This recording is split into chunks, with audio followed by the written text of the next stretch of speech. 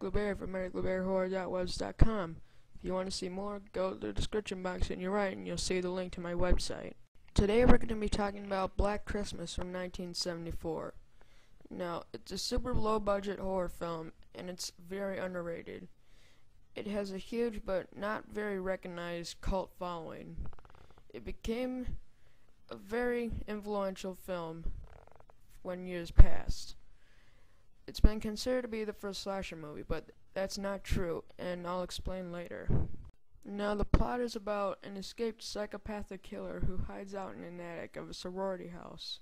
And there's a family who's living in the house, and the killer finishes them off one by one as the movie goes on. Most of the characters are disposable, but you just wait for them to die throughout the whole movie. But there's one character who is really fun to watch. My favorite is Barbara Coard, who is played by Margot Kidder, best known as Lois Lane from the Superman movies.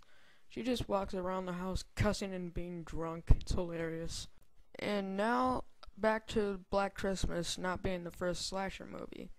Well, there were plenty before it, such as Psycho, Peeping Tom, and the Texas Chainsaw Massacre. Yeah, for those of you who don't know, the Texas Chainsaw Massacre came first. Although they were both released in 1974, TCM was released in North America 10 days before Black Christmas. I know it's shocking to a lot of you hardcore Black Christmas fans, but it's true. Although Black Christmas wasn't the first slasher movie ever made, it was the first to perfect all the classic elements that are used in the most well-known slasher movies today, such as Halloween and Friday the 13th. These elements include the stalking camera and plenty more.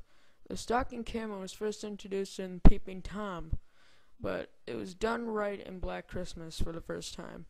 So what I'm saying is that Black Christmas is the most influential slasher movie ever made. And thank you for listening to Eric Loubert Horror Movie Reviews today. And don't forget to check out all the other reviews that you haven't seen yet. You can also read them. They're pretty much the same on my website. And my next review is going to be on Horror of Dracula from 1958. Enjoy and have a good day.